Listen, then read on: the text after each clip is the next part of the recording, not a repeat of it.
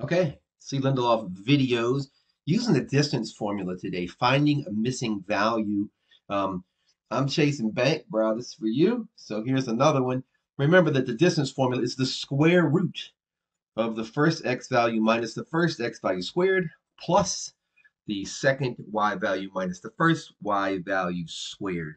What's really important here is to remember it doesn't matter what order you put x and y in. So it doesn't matter if this is the first or the second. People get all turned around about that stuff. This is actually going to be really straightforward for you guys. So here we go. Just not to waste too much time. It says find the missing value x of x if the points 7, 5 and x negative 3 have a distance of 10. So all I'm going to do is this. I'm going to take what I know. Here's the distance formula, and we know here that the distance is 10. So I'm just going to do that. I'm going to be like, all right, I got this. 10 equals the square root. And then I'm going to start filling in stuff, right? I have the first x value, I don't know, right? I'm going to call this the first x value. I'm just going to call it x. So it's x. The second x value I do know, which is minus 7, right? It's minus 7 because I put a plus 7 in, and the formula was negative, right? So I put a positive in, and the positive times the negative is a negative. So that's why that ended up that way. Squared plus, I'm just using the formula again, negative 3, because we have a y value of negative 3, and positive 5. When I put the positive 5 and I get a negative 5, right? Quantity squared. Extend this out. Now I'm just going to clean this up a little bit if you don't mind. It's going to get 10 is equal to the square root of x minus 7 squared. Then look, negative 3 minus 5 is negative 8. And negative 8, right? Negative 8 squared equals positive 64. So that's where that's coming from, positive 64 here, right?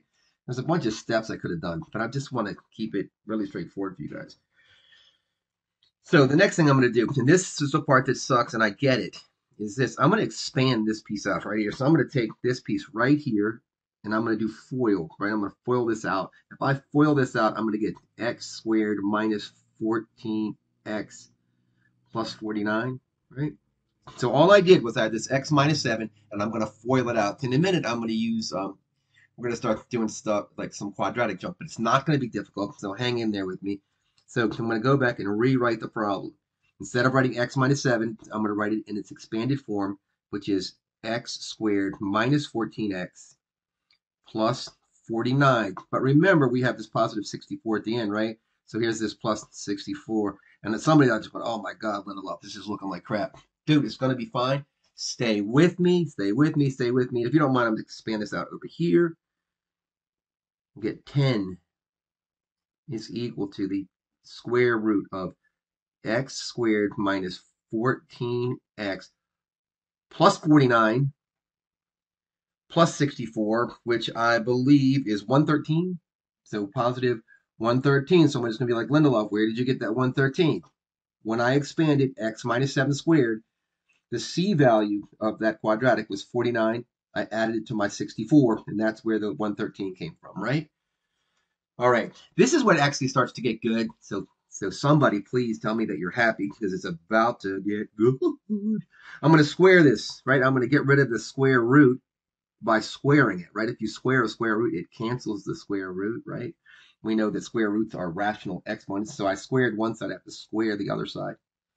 So far, so good. I hope 10 squared is 100 equals. The square root got squared, so the square root and the square just go away magically. Poof. Minus 14x. I'm just copying this crap again, right? 113. So here's where everybody goes sideways. Like, what are you doing now? So if you remember, when you put a quadratic into standard form, it's ax squared plus bx plus c, well, this is a plus c equals 0. Well, this is almost in that form, right? I just have 100 here. So I'm just going to get rid of this joint right here. So I'm going to take out 100. 100. Take out 100. 100. 0. Oh my gosh. It's this 0. We're getting this in standard form. X squared minus 14x. 113 minus 100 is 13. So here's my 13. So far, so far, it looks beautiful. I mean, I just couldn't be happier. I'm just ecstatic. I'm going to rewrite this just to make it in pretty form. X squared minus 14x plus 13 equals 0. Success, right? So obviously this is not the answer, but we can FOIL that when we can factor this out into two binomials, right? So we look at this. Two numbers that when I multiply them, I get positive 13, but when I add them, I get negative 14. So those two numbers are negative 1, I believe, and negative 13, right? I'm just going to check this out. Negative 1 times negative 13 is this positive 13.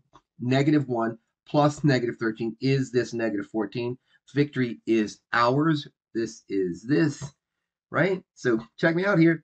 Going to solve using zero product property. When are these two things multiplied to give us 0? Well, if x was 1, so x is 1, or x is 13. And if you want to go back and test, you can go back and test this, right? Put this value in, right? Where are we? Put this value in right here. Put the 1 in here. Put the 13 in and see which one makes it true. Maybe they both do, but that's where we are. I hope this was helpful. I tried to keep it short because nobody's going to watch a video with me for more than 7 minutes or so. So thanks for watching. If you have questions or comments, let me know.